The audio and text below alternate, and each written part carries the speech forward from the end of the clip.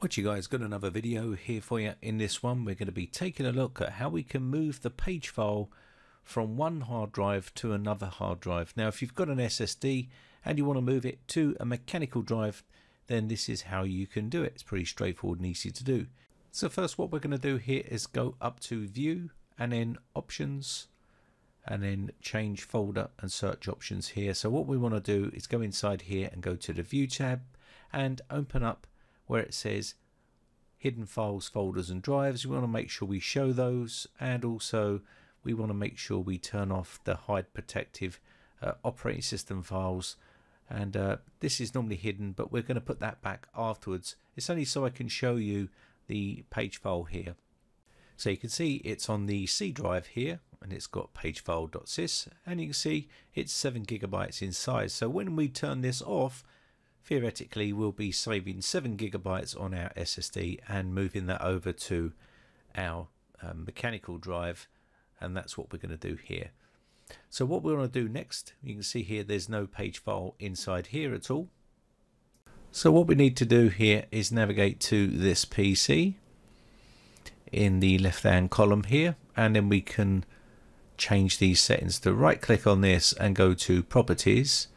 This will open up this box here, and what we want to do is go to Advanced System Settings. This will open up another box called System Properties, and inside here we want to make sure we're on the Advanced tab. Then under Performance, hit the Settings tab here. Then Performance Options, we can go to Advanced. This will then give us an option to go into the virtual memory settings here. We're going to change this, and you can see it's automatically managed. The paging file system, Windows is taking care of that for us. So we need to remove the tick there so we can make the change, because obviously we want to move it.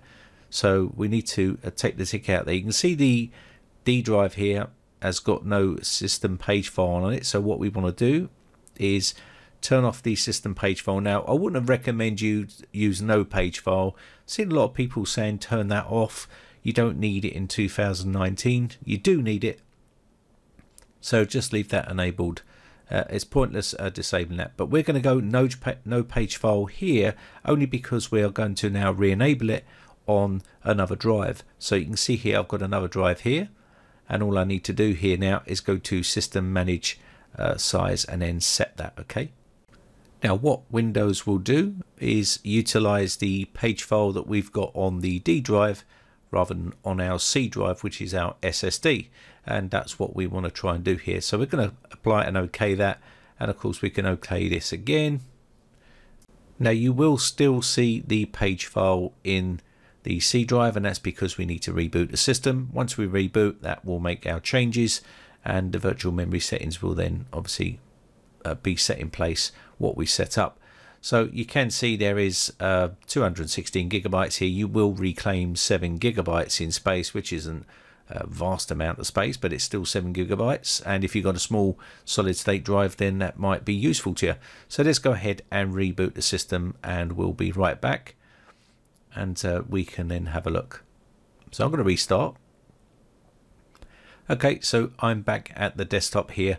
So let's take a look at those changes, what we've done. So you can see we've got our C drive and D drive. I'll quickly check the D drive, and you should see a Pagefile.sys in there, and that's because we've put it there, and that means Windows can utilize that file now. So we can go in our C drive, and you can see it's now been turned off and it's gone.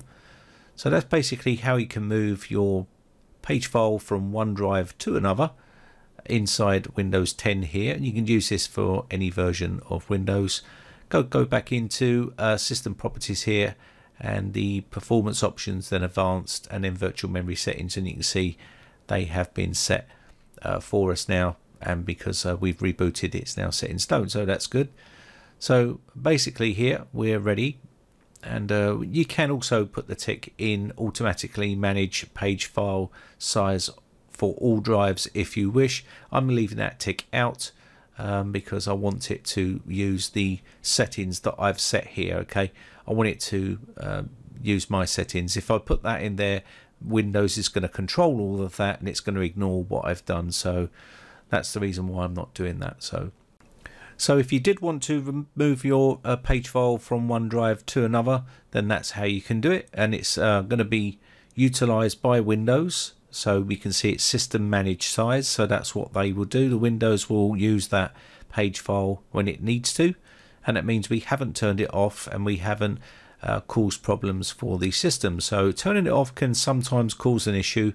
You may sometimes get the odd blue screen, and it's always best to leave the page file on, in my personal opinion. All we need to do now is turn off that show operating system files. You never really want to leave that on, because these are system critical files which you don't want to accidentally delete or mess around with. So we're going to hide that again, and that is that. That's basically how you can move your page file from one hard drive to another. Hope this one's been useful to you. My name has been Brian from briteccomputers.co.uk. I shall see you again for another video tomorrow. Have a great day. Thanks again for watching. Bye for now.